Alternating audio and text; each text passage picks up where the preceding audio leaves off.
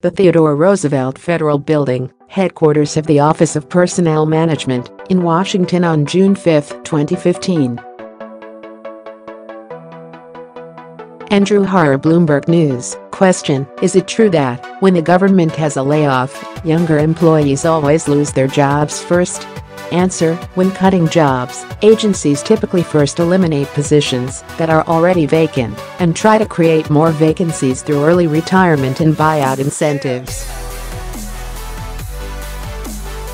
If that doesn't meet the need, they must follow a complex process called reduction in force, RIF.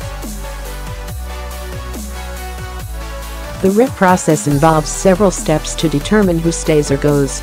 For most agencies, the first is to give preference to employees with permanent positions over those with time limits, then veterans over non-veterans, then by length of service, with performance ratings used to add time to actual service. The result is that, all else being equal, those with fewer years of federal employment, who typically, but not always, are younger, are the first to go. The exception is the Defense Department, where performance ratings have been the first factor since early 2017, under rules that apply only there. However, the White House recently ordered that the rules be revised government-wide for other agencies to elevate performance over length of service.